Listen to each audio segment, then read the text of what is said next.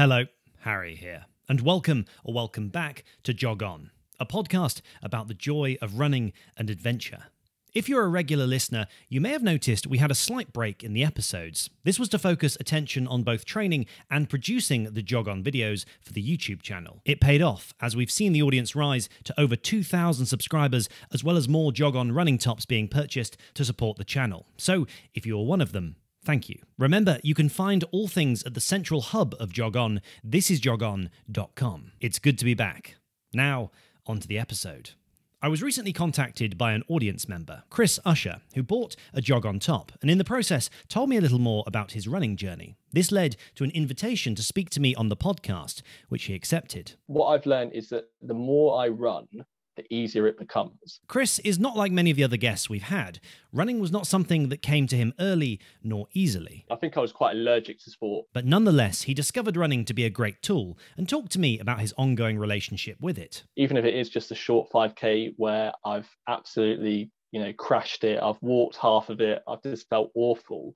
At the end of it, I always feel so much better. It was great to record this conversation with Chris and marvellous to be releasing a new Jog On podcast episode again. There's a purity with running that actually, yes, you need some equipment, but it's free to go out and run on the trails. It's free to run wherever you want. So please, welcome to Jog On, Usher.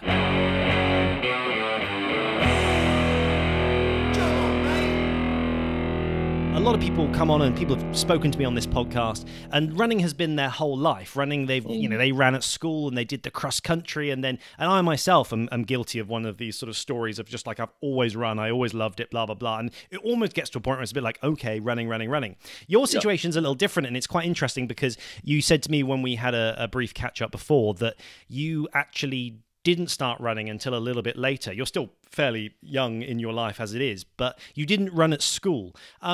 Talk me through at school itself. Were you interested in sport at all, or was it just something that never came up? Were you just not a sporty person? Yeah, so I think I've heard somebody else describe it in a similar way. I think I was quite allergic to sport. I would do a lot of things to try and get out of PE each week, whether that would be, doing some sort of other curricular activity. I was not interested in sport at all, and you'd be more likely to find me, in the IT studio, doing some IT work. I just it never really crossed my mind. I always looked up to the sporty guys and sporty girls and thought, I wish that was me, but actually I just didn't have that desire to go and play sport or to go and enjoy doing that. I think my earliest memory of sort of cross country at school, and I must admit, when I did race in one cross country race in secondary school, and I did quite well. I think I came second or third place, but I thought, actually, do you know what? I'm quite good at this speed work. I was quick. It wasn't really until I got to sort of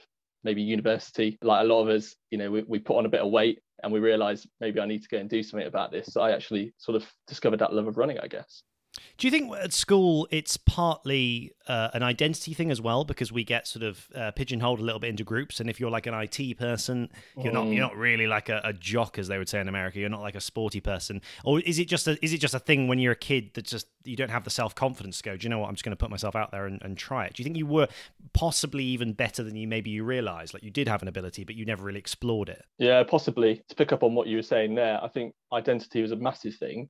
I think back then I was very shy, whereas now I would describe myself as a balance of introvert and an extrovert. Back then I was definitely introverted, and I wouldn't put myself out there in terms of sport. I would, if I had to do PE, I would just get it done. It wasn't an enjoyable process. Yeah, I think the identity thing is big, and as we all know, there's a lot of people who are naturally sporty from a young age. Yeah, that just wasn't me, to be honest, and you could say that's a regret, but you can't change your personality, and that's what happened. Yeah, it's interesting. It's funny, on a side note, just on that subject, is that I think sometimes I've been mislabeled in the past as being like a sporty person because of doing this. And when the reality is I don't really play or do any sport with the exception of the activity of running, which there's a debate out there as to whether it's even a sport. It's such a natural just movement that we do. I had this weird experience where it was like everything you've just said, with the exception that I did push myself into running more and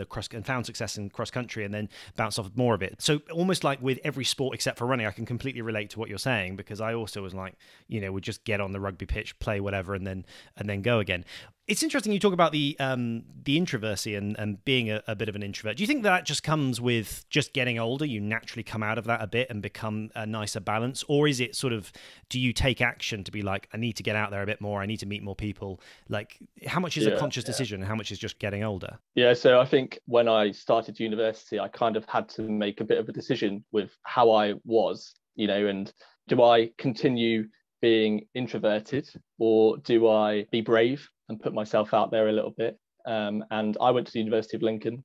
Yep. For my first year, I must admit and be honest that I had a flat by myself, because I that was just how I wanted to live. Oh, wow. A lot of people obviously were going off being in a household of 6 or a flat of 6, and I just knew from my first year I had to kind of just create my own boundaries and create my own space. After a while, I became a member of the Christian Union, so part of a sort of wider network of Christians who come to university, be together and to be part of churches in the UK. So I met what would then become some of my best friends, my housemates in year 2 and 3 at the Christian Union. And from then, that sort of journey of becoming sort of more extroverted and more sociable just kind of came out from that. I spent that year on my own, but I would be inviting people over to hang out and stuff. And then from then, I think it was just a personality change. I think it was forced on by university, because I just thought there's an opportunity here. How can I get involved in things? And I ended up being the president of the Christian Union for a year as well, which, if I look back 10 years ago, that kid that didn't enjoy sport or was really quite introverted, I would never have dreamed of becoming the Christian Union president. I'd be like, that's definitely not me. But I think there's always a change. There's a change of, everybody changes, don't they? We all change in our personalities, and I'm very thankful that happened to me personally. Yeah, absolutely. It's definitely a journey, just like running for us. It's a journey, and we're always changing and we're learning new things, and it's interesting.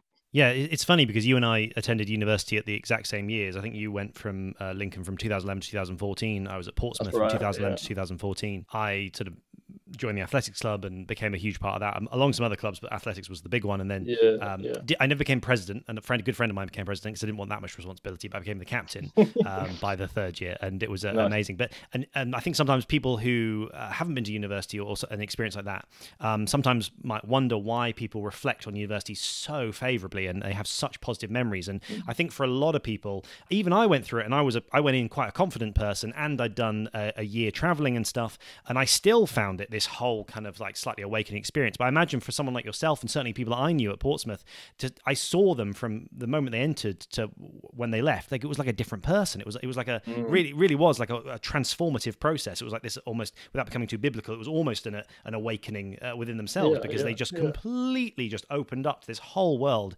And so I think you're right. It's addressing that kind of balance of, you're sort of a little bit forced, that your arms kind of twisted into like, I literally just have to start meeting some new people and all this. And that's really fascinating. So do you find the running at university? When does this happen? What's your first experience of, running's a thing? How can I explore this more? It's difficult to place, I think, because I alluded to earlier the fact that as many of us do at university, we eat too many takeaways. We, go to the pub too many times, and we put on a bit of weight. And for me, that happened. But I think actually it came about mainly probably through parkrun, actually.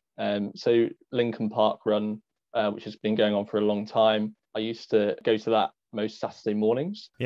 Great. It's a great 5K course, actually. It's in our local park in Lincoln. It's really flat. You can get some really good times on it. So that was one way. And then I just found that I needed to get out and do something. I joined the university gym, and I went there, for a few months, but I just found it a bit boring. I sort of remember going on the treadmill and running and thinking, well, this is great. I can watch BBC News or some documentaries, but it didn't have the same effect as going for a run. So I guess it was in a response to, weight gain, in terms of like the mental health aspect as well. I think that played a bit of a part. And how can I sort of escape some of the stuff that's going on with university, the pressures, and how can I get out and just clear my head? If I'm going to go and do anything, I'd rather go for a run. Just through doing parkrun, which was sort of like a discipline, you every Saturday morning. You could kind of pretty much go and do it. And with parkrun, did you find that you were, did you notice yourself improving? Obviously, people take barcodes and get emailed times and whatnot. Was it a thing? Did you start to think, I'm noticeably actually getting a little bit fitter as well? Yeah, definitely. So I think like when I started out, I was probably running like over 30 minutes for a 5K. As with many people, the time comes off a lot quicker, at the start of your journey. So, over time, I was sort of going 28, 27, 26, and then sort of getting down to 25 sort of in the peak, I guess. And then it kind of leveled off a little bit. So going from the end of university to then moving away for a bit and then getting married, all of this stuff that, all of this life stuff that was going on, and then just rediscovering running probably in about 2016, which is when the Lincoln Half Marathon came about. And how does Lincoln Half Marathon come about? Because that's a fair jump up in distance from doing parkruns, 5Ks and some training runs and stuff, and all of a sudden you're running, yes, I'm going to go and run 13.1 miles. Was that a recommendation from a friend? How did Lincoln Half Marathon become a goal for you? To provide a bit of context, so in that period, say from 2014 to 16, I was still running sort of on and off, but nothing consistent in any way, not working towards anything. It would just be a response, again, to weight gain, or I've just, I've not felt very good about myself in terms of physicality or whatever it is. So so in 2016, I was working in marketing for a Skoda and Seat branch in Lincoln.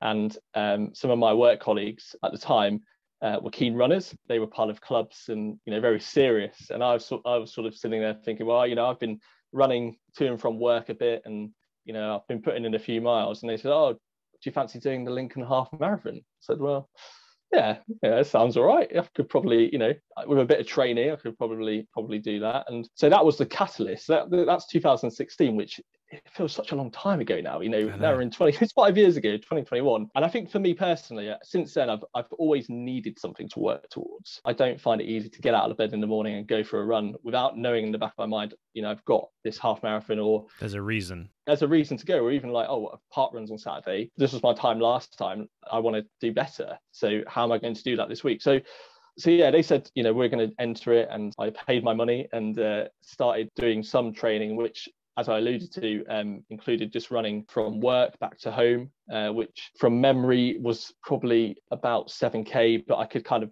do a bit more if I wanted, because we lived in a village just south of Lincoln at the time. So that was really my training. I think I did one long run, probably about 18K before the half marathon. So I hadn't actually done the distance. So yeah. And how was the actual event itself? Did you feel like you did well for how fit you were? Was it like this complete shock to the system? Did you crash at any point? Yeah, so I remember it started at the Lincolnshire Showground, which is a massive venue. I remember looking at the course map beforehand, and there's famous Lincoln landmarks on the course, and came out of the showground, went down into the university, and then sort of back up through the cathedral area back to the showground. And at the end, they kindly put one of our sort of biggest hills in Lincoln, not steep hill, but it's called Yarborough Hill. And that was kind of, let's say roughly it's at kilometre 16, So you've been running a bit before that, and they dropped this hill, and that was probably the hardest bit. And I must admit, I wasn't prepared for the race, to be honest. I could have been a lot fitter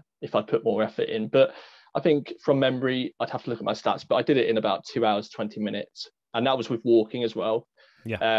And Yarborough Hill. And, not being as set up for the race as I could have been. So I felt quite proud, but, quite proud at the time of that. And it was a really good race, really well organised. It was a really good day.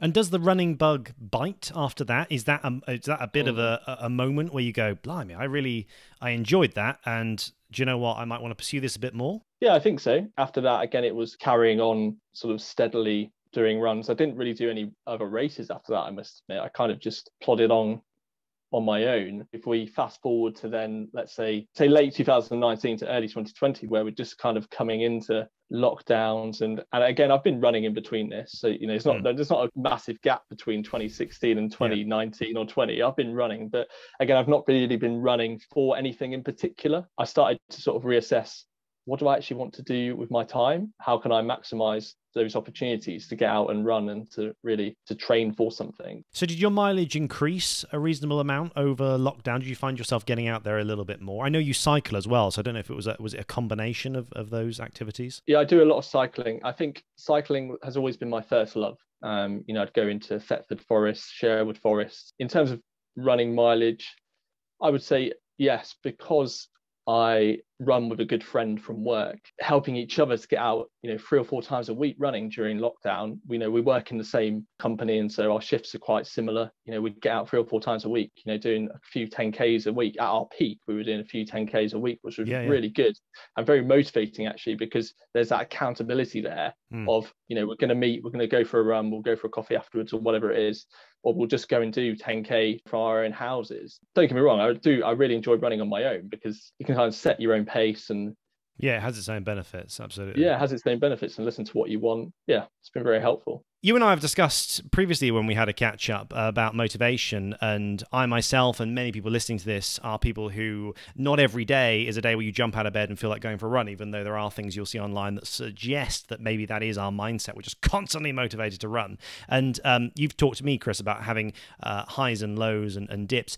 For anyone listening, do you know what kind of creates that feeling of resistance? And do you have any techniques or anything that you've found quite helpful to get you more motivated on those days when you're not really feeling it? Definitely having something to work towards is a big thing. So have a race planned in. I know it sounds silly, but even if it's just parkrun on a Saturday, like I mentioned already, just something to work towards, to say, actually, I'm going to get out a few times this week, even if it's just, a 3K speed session or a couple of 5Ks easy pace. It'll work wonders, I think, for the weekend. Also, for me personally, because we've had lockdown, I've wanted to use my time wisely amongst work and other stuff. And when there have been stresses, I found that running for me, it's been motivating for me to get out and run, because I feel, even if it is just a short 5K where I've absolutely, crashed it, I've walked half of it, I've just felt awful. At the end of it, I always feel so much better for doing that. So in some ways, that's a motivation for me, so that I can process things better. And our lives are busy, they're complicated, we don't live easy lives. What I've learned is that the more I run, the easier it becomes. And if I make the effort to go out and not necessarily get caught up at the pace that I'm running or the distances that I'm running, I find that so freeing in some ways. Yeah, absolutely. And it does feel like, from things you've said during this conversation, that you are someone that does better with the motivation when there is a light at the end of the tunnel, when there's a marker that you're aiming for, there's a reason for doing it. And it's funny, different people need different things, and some people really do need that kind of that anchor and that reason. And they almost need to sort of jump straight on and book the next race, so they've got something to look forward to. And that's just different people's approaches. The training plan at the moment, is it, just out of interest, is it going well? Do you feel like you're fairly on track for the sub 2? Does it feel doable? It's a bit tricky because I don't think I'll necessarily get to the end of the training plan before the half marathon. So it's the Rutland half marathon in September. So I'm kind of relying on sort of a baseline fitness. It's going well. It's interesting because we talk about dips in motivation and stuff, and I would say there's a lot of the population who have such a dip in motivation with running that they don't run. Whereas you are someone who is still constantly going out there and still making an effort to battle the resistance and to get out there and run. So you must know deep down at the back of your mind that there are these huge benefits. Do you think that it is as much for you as getting fit as that psychological thing? I guess I'm asking, what do you feel you get from running when everything's going well? Do you think your just base level of happiness is a little bit higher? You feel a little more sort of content with the world? I think I enjoy the physicality of running as well, and just being out in the outdoors. Again, that's something that's, even when I was younger, I was a bit more indoorsy. I wasn't really kind of into going outdoors. It wasn't until I was sort of in the mid-teens where I got my first mountain bike and sort of discovered that there was a world out there that could be discovered. And that sounds so cliche, but actually for a long time, I sort of enjoyed spending time indoors. But now you just want to spend more time, out in the country, and cycling is great. And I always will love that. But with running, it's so natural, isn't it? It's more of a sense of completion, connectivity. And I think sometimes people focus a lot on the physical benefits because they see, your body fat percentage going down and you're looking a bit slimmer and stuff, because that's the stuff you can see. And it's a huge part of it and shouldn't be ignored. But there's an internal thing going on that only the runner themselves can understand and be aware of, because it's their mind, their brain. But it is interesting, the sort of the psychological changes that happen as well, and just other strains and stresses seem to melt away somewhat. It's almost like a defense against other things that they do that are harder for them, and it's sort of it's kind of fascinating. I want to ask you, Chris, future goals, and obviously the big one is the half marathon and hopefully breaking that 2-hour mark. Do you feel like you want to try some more half marathons? Is there any kind of distances? Dare I say it? Would you ever consider going and doing a full marathon? Do you know over the next 5 years, kind of roughly what you'd like to do with your running and tick off? Yeah, it's interesting. I would like to do a marathon. So my dad years ago did the marathon, and so I'd like to think there's some sort of DNA in there that I've adopted from him in terms of running. Maybe that's where it came from. Maybe. But obviously, as you've done a podcast on it, it's so difficult to get into, so maybe I should start now applying. And within maybe 10-20 years I might get into it. But yeah, there's a few things that I'd like to do. So with parkrun coming back on stream, I'd like to get my 5k time down. Like sub 25 is good, and then if I really want to, I'll probably maybe try and work towards that 20 mark. I'm not going to say sub 20, but just sort of closer to 20 than 25. Chip away at it. Yep. Chip away at that. So that's something I can do sort of on a weekly basis. Just focus a bit more on entering some races. And so I've recently been going to Lincoln Wellington Athletics Club. So my friend that I've been running with, he's been a member for a long time. And so he's been, asking me, do you want to come along? And I've been saying, I don't really know. I feel a bit nervous. I'm not really up to that sort of standard. But actually, for the sessions that I've gone along to, they meet on a Tuesday and a Thursday night. So the Tuesday nights are sort of speed sessions, and which I really enjoy. Like there's just something about sort of doing those 800-meter runs and just going full throttle. And it's very bizarre, actually. I probably enjoy those more than the Thursday night long runs that they do, which I've only been to a couple. But the Tuesday night speed sessions are great. Yeah, so there's the 5k stuff, the half marathon. I quite like the 10-mile distance is quite an interesting one. That's it's quite a nice sort of distance to do. It's quite easy to get bored with sort of running from your house. So maybe just to look at driving out and sort of just parking the car and just running, or parking the car, running somewhere, getting the train back. Do you know what I mean? That sort of thing. Absolutely. Yeah. That's a big one, actually. I think it's very easy to fall into a pattern of it's just easy to run from the house. And so on certain days it is. But I find that sometimes if I just jump in the jog on van, I shouldn't say jog on van. It sounds so cliche. I know what you mean. If I just jump in the van, I can just take it, 5 minutes down the road and all of a sudden be in a completely different forest or woodland, or just like access to different roads that I haven't run on for a little while. And that can be quite nice to mix it up. And sometimes just a short ways away, you can find something a little bit different. It's interesting you mentioned about doing the things like the 800-meter reps. I do a track session usually on either a Tuesday or a Thursday night at the moment. And I'm the same. It's like my favorite session of the week. I just, that discipline of this is the session, you get it done, you get to move a little bit quicker than usual. And I think it'd be quite interesting for you, Chris, to come back to parkrun. I think you might be surprised if you do more of these sessions with Lincoln Wellington Athletics Club. Well, not a mouthful at all.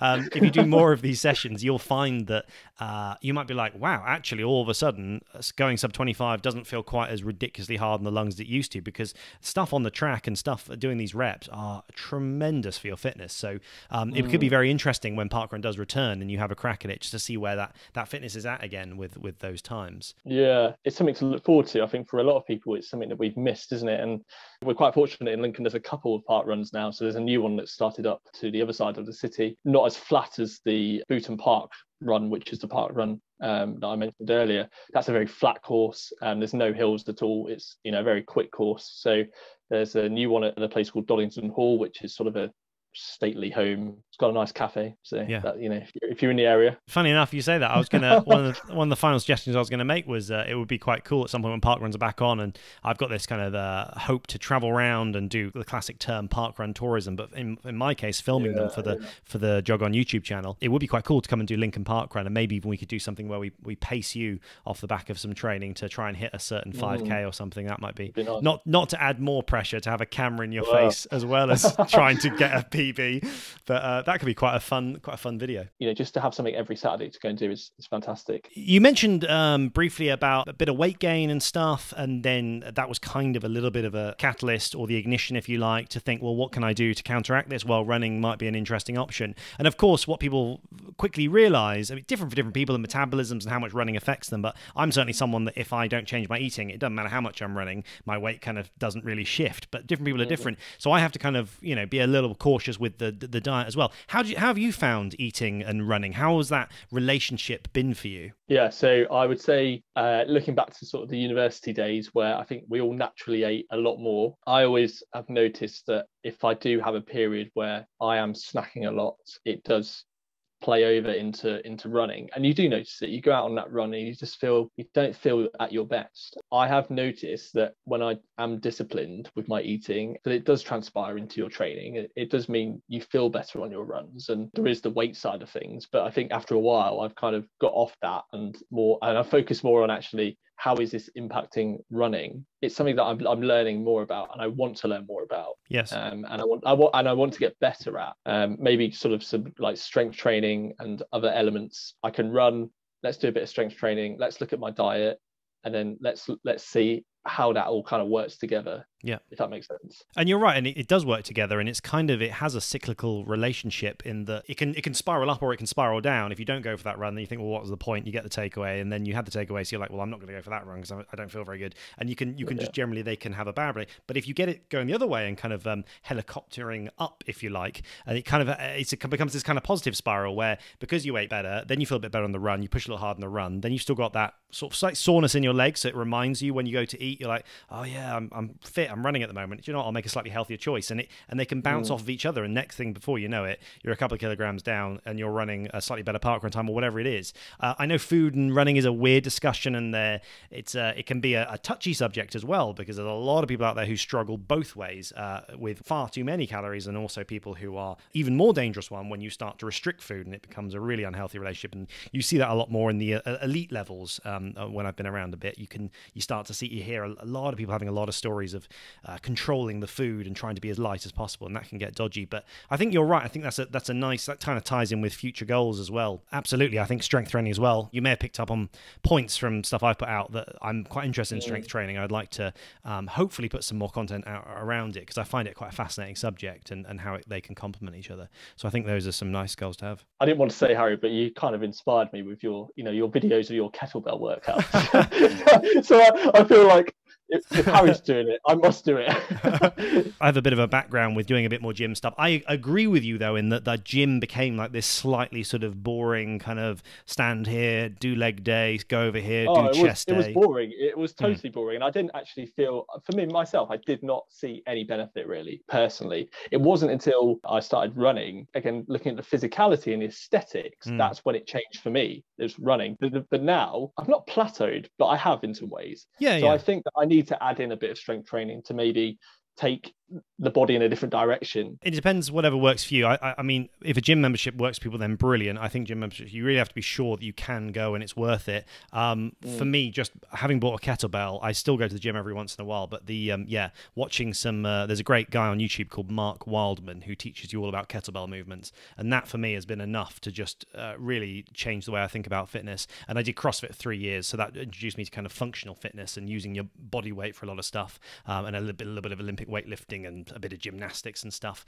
You can get really caught up in it, so I try to keep it at a minimal level now and just do things that's going to benefit the running, so just kind of focusing on core and legs, and then a little bit of upper body as well. That's good that you're interested, and I think it's a fascinating area to explore. The only closing thing I would say is that with running, there is this sort of, in this consumeristic world that we live in, and we're all guilty, myself especially, there's a purity with running that actually, yes, you need some equipment, but it's free to go out and run on the trails. It's free to run wherever you want. You need some shorts and a t-shirt, some decent shoes, and otherwise you get arrested. Yeah. Otherwise you get arrested, and you can go and do what you want. So there's a purity in that actually you don't need a lot, but you can gain so much. That's a great summary. Purity is a great word for describing it. It is a very pure activity. Sorry, it sounds a bit biblical.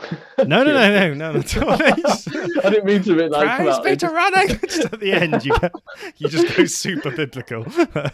No, I didn't mean to. No. So yeah, sorry. Go on. No, that's perfect. No, I think you're absolutely right. In a weird way, sometimes I feel like that's kind of just the overall message of Jog On, and it always kind of comes back to at the end of the day. It's just kind of suggesting that maybe running is a good use of your time, however you choose else to spend the rest of 99% of your life. But maybe that 1% of your time could be taken up with trying some running, because it is, I and so many others get so much from it, because it kind of taps into this biological thing and this thing that we are actually quite good at, and a lot better than we give ourselves credit for, and is more natural to us us than maybe we realise. Well, Chris, it's been fascinating talking to you. I hope at some point when I'm up north touring around, I can come and meet up with you, and we'll do maybe a Lincoln Park run and a coffee or something, or even if it's not a Saturday, go for a run in general. And it's been really fascinating to hear about your journey, and particularly from that angle of, I think there's a lot of relatability there of it isn't something that is like from day one you were just in love with running, and that was a process for you, and you've sort of slowly been, and I think it's still an ongoing process. You're still young, late 20s, and you and I have both got many years of healthy running ahead of us if we want it. So just thank you for coming on, and it's been great to talk to you. Pleasure. Thanks for having me, Harry. If you'd like to support the podcast and videos, you can buy a Jog On running top by going to thisisjogon.com or emailing us with a size request to thisisjogon@gmail.com. I'm Harry Morgan. Go for that run. And this is Jog On.